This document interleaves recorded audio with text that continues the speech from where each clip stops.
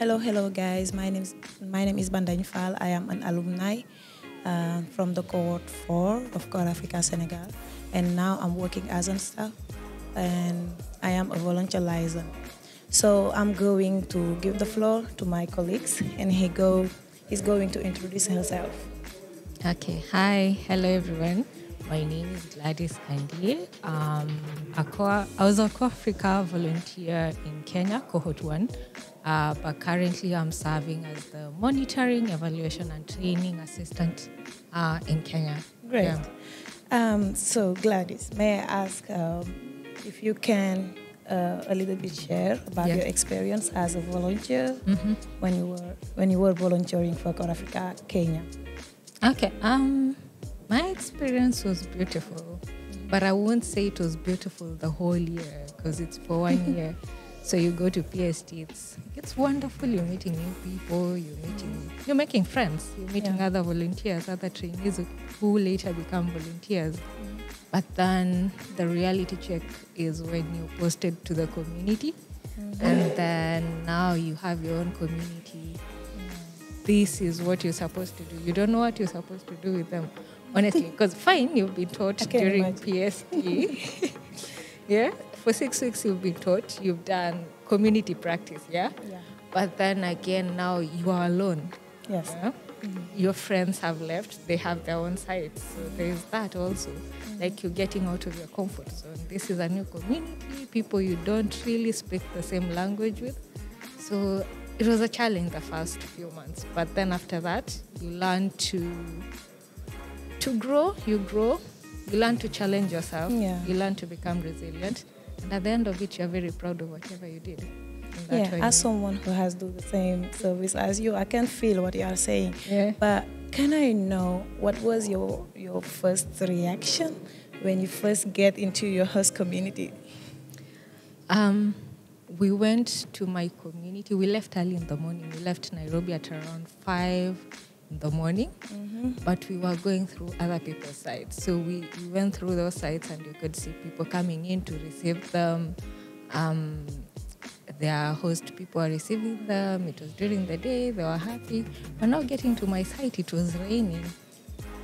And then now the vehicle couldn't go all the way. Excuse me. My site was like just below Mount Kilimanjaro. So it's a hilly place you must go up. And then it has rained. The vehicles can't go up the hill at that time. So I was told you have to stop on the main highway, get a motorbike, and then I'll go up the hill with a host family. I wanted to cry. I think I cried. Did you cry? I'm sure you cried. I'm sure you did. So we took 3 motorbikes, my host in one, me in one, some of my luggages in the other. I was holding on to the other. My host was helping me hold on to others. Then we went up the hill.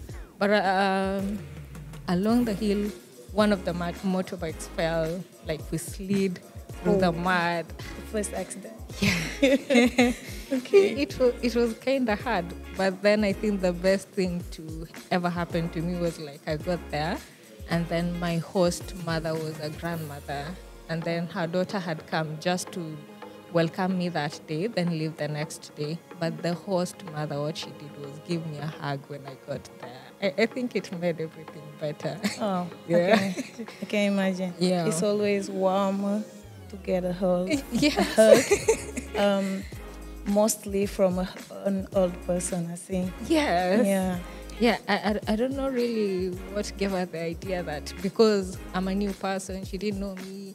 It was getting dark, but yeah, she gave me a hug. And then we went inside and she prayed and it was, yeah, I felt safe actually. Right. Yeah. But was there something that you experienced in your host communities that now, when you think about it, it makes you so proud of yourself? In the community itself, I think it's the people. The fact that over time the people became like family. Yeah, because the first time I go in, I don't know these people. I don't know how they're going to receive me. But over time you become like a daughter to them. You're like a sister to some. you're like even an aunt to some, like they're small children and you become like an aunt. So I think that was the beauty. It's something I'm very proud of, that community is still like my family even right now. Right, great. Yeah. Can we talk about the activities or the projects that you was able to implement in your host communities too? Okay.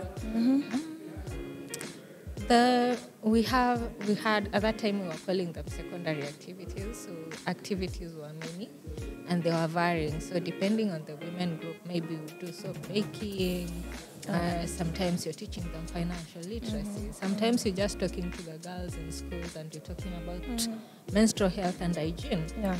Sometimes you're doing tree planting. So it was a lot of things, and I think it's something I'm very proud of in CorpsAfrica, that I was able to do very many things and develop my skills in very many things. Because I was telling someone that at some point I was an agricultural officer.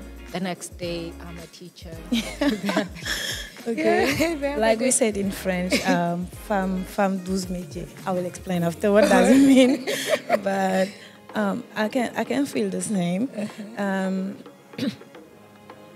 Usually, the volunteers, they develop new competencies. But were you able, did you find that the competencies, the skills you get during your service, did you use it as an alumni? Or another question, did you just after your service join CorpsAfrica Kenya as a staff or as an intern, or did you work in another organization before coming to CorpsAfrica Kenya? Okay. I got into CorpsAfrica immediately after I left my service.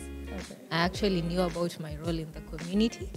I think the time I was launching my project, the country director came and she told me, I think, so my community were complaining that I'm leaving.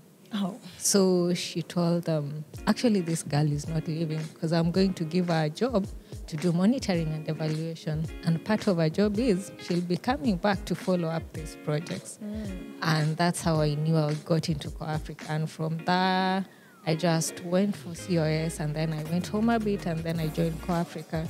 But I think it's wonderful how much I grew, because even without the job at CorpsAfrica, I was very confident that I'd get a job anywhere else, because the skills that I had developed during my service, I was confident I could just go anywhere and be able to actually deliver. So I felt I could do anything at that point. Right. So yeah, you do. Yeah, Be sure. We see Gladys who are very strong woman, very confident, like you said. Were you like that before knowing CorpsAfrica? I believe I've been a leader even before CorpsAfrica, but now I had trouble with being vocal in front of people. Yeah, that's one thing I had an issue with, because fine, in school I'm smart, I'm a leader, but also when you're in school like you're psychologically safe because you're among students, right? But then you get into the outside world and you have to deliver something in front of people. So it's not something I was really strong at. But after going into the community, I'm talking to really big people. You have county commissioners, you have community leaders, elderly people. What used to surprise me is I'm in the community and then there are men, old women, they're coming to listen to me. These are people rich in experience. These are people who have so much that I can learn from them, but they were there to just sit down and listen to me. Like, I don't know how All I your felt. fear just disappear. Yeah, I know. CorpsAfrica might seem sometimes like a magical thing, where when you come, you enter CorpsAfrica with a lot of confusion, a lot of questions, and then just like this, and then it seems like all your fears disappears. Was it your feeling? Did you have the same feeling? Because that's the feeling I had. Yes, I did. Because can you imagine, like, you've gone to this community, you don't even know what you're going to tell them, honestly. In as much as you've been prepared, you honestly don't know where you're going to start and what you're going to tell them. But now, after that happening, then you realize, actually, there's something I'm telling them. There's something they're learning from me. And I don't know, it felt magical, yeah. As you said, magical is the word. I just want to just talk about maybe a little bit sensitive subject. I tell it because I can put it myself on the subject. When you are a volunteer, sometimes you are judging the staff members. I don't know if it's the same thing at Kenya. You are judging the work of the staff. But now, when you join the staff, now you know that Gladys, I'm now a member of the staff. I'm in the other side. Yeah. What was your expectation? Was you feeling that the work was not so difficult, and then bam, you start and you see that it's a whole different thing? Yes. Honestly, if you could talk to any staff member, we used to complain. First 3 months we go into the community and then we go back for ISD1. Even before that, we were giving them phone calls. I think they got tired of us. Then we go to ISD1. And the whole time we are complaining, you guys are not doing enough. Community is difficult and this is happening. We don't feel supported. you know, the bi-weekly we normally feel, and then you're feeling, have other staff supporting you, then you're like neutral there. It's like they're not supporting you. But then right now I'm on the other end. I'm on the receiving end. Then I realize the amount of work these people used to do. Because even if I'm in the office right now, the office has grown. Like we are more than 10 people right now. Initially there were like 4 people doing all those things that we are doing right now. And I sometimes sit and wonder like how they used to do it. So we are taught about empathy, but it was until I got into the office that I realized these people are doing so much. So yeah. I can tell. I can tell you something about the case of Senegal. When I was volunteer, I think the staff was not 10. Now we are 20, I think. And at the time I was volunteering, we were always complaining. There was our volunteer liaison, Abdul Sise. We were always talking about him. No, he is not supporting us the way he should do. We were always complaining. But now we have a bigger staff, and that's the time when I joined the staff. And sometimes I just look at the quantity of work I have, and I'm like, I should call him and apologize. I think we need to do that or write apology letters and post them in the office because and then now I'm always trying to, when as a volunteer liaison we are the direct contact, I can say, of the volunteers in the staff. When they are complaining, I'm just like, calm down, Bandai. You did the same. They will understand. They will grow. Let them do. It's their experience. Let them do. And I'm just like, sometimes when I'm mad, I'm just like, I wish at the end of their service, they had the chance to join the staff and see what is the real work. So what should you give? What can you give as advice to the current volunteers? Not only in Kenya, but globally for CorpsAfrica. To the volunteers, I think I'd tell them it's a commendable job they're doing, definitely. Because whatever they're doing, not everyone can do it. And they should be proud of themselves. No matter how small the activity you do, it might look very small to you, but it's a lot from someone else's eye, especially that community. I never realized that a very small skill or a small activity you do with someone means so much to them. So they should be proud of the work they're doing. And be sure that whatever they'll get from this is something they can't compare to an experience like they'd get anywhere else. Because any one job will teach you to grow in a certain way or grow a certain skill But with CorpsAfrica, you are everywhere. You are growing a lot of skills at the same time. So at the end of it, you can always work anywhere. That is the beauty of it. Like when you exit CorpsAfrica, any organization can pick you. And with the skills you've taken right now as a volunteer, the world is yours. Just fly. It's the same. And I should give them the same advice. Just ask them to know that the service of CorpsAfrica is, I can say, a one lifetime opportunities. So now that you can, and now that you have the opportunities to be trained, to be support by all the staff members, to be able to do something impactful, positively for the communities, do your best. I know that all of our volunteers have enough strength, have enough competencies to, after this service, to be able to get any opportunities to work anywhere they want and to run this world. Why not? Definitely. And I like something you said, the fact that they should use this opportunity to serve those communities. Because I think it's a chance to prove to yourself and even to those communities that it can be done.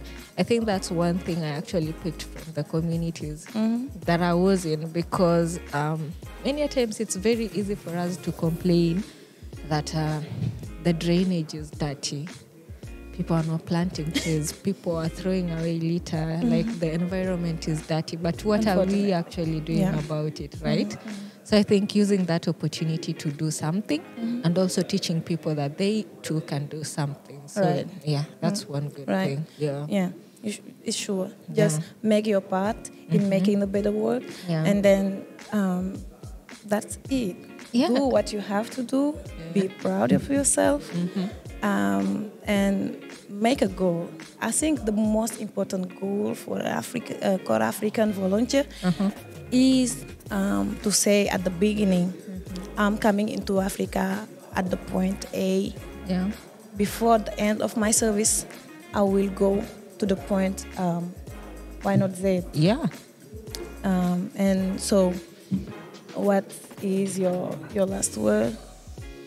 My last word is, I think, to the CorpsAfrica family, because I feel like it has become like when you are a volunteer, there's a network of volunteers. You are an alumni, there's a network of alumni. And then you are a staff, there's a network of staff. So I think like just to say thank you for such an opportunity and to network and connect people across Africa. I really hope it grows more and more, so that I think at the end of it, we have the whole of Africa painted CorpsAfrica. Right. And then like now, the amazing work to continue. It's community-led.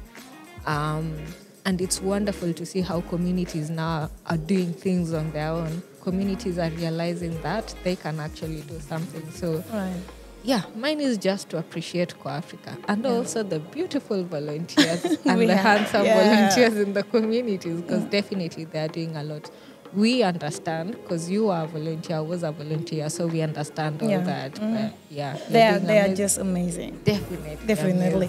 Amazing, so just thank you to everyone that was watching this podcast.